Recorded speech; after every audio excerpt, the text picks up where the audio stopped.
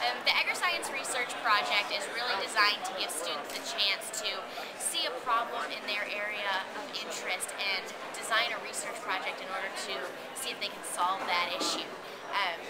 A lot of our students will have research in the area of biotechnology or antibiotics, technology, everything and anything. And so after they finish with these research projects, they can take the research that they find and really transfer that into the real world. A lot of these students will go to universities and participate in agricultural research at the university level and then take that further into careers after they graduate. My research project, I was greatly able to find that burning DDGs is a wonderful alternative as opposed to feeding them to dairy. It's a great way to get rid of this huge surplus of distiller grains that the ethanol plants produce every day, and it's a wonderful way to use these DDGs because they're cheaper and more cost effective than corn is to burn.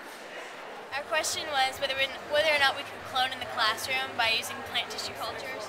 We believe that we could indeed do it. At least 3 out of the 5 plants that we were going to be experimenting on. What we did was we went through this book that we got offline. It's called Kitchen Cultures Kits In, and we followed the instructions to go ahead and do all that.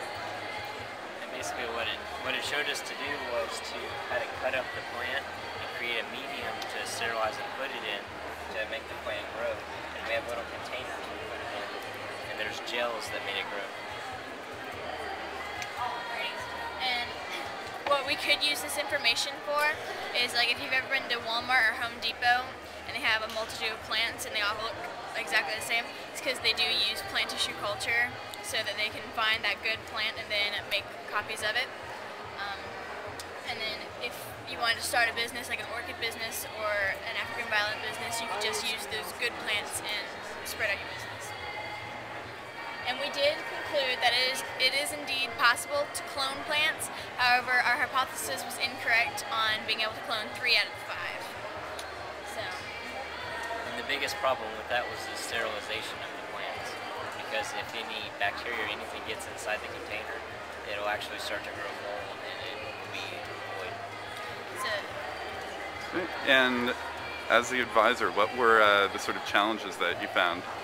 Well, as the advisor, I found that the students were able to follow these instructions really easily out of the book and just let them find out and make mistakes on their own, because, you know, science inquiry is very important.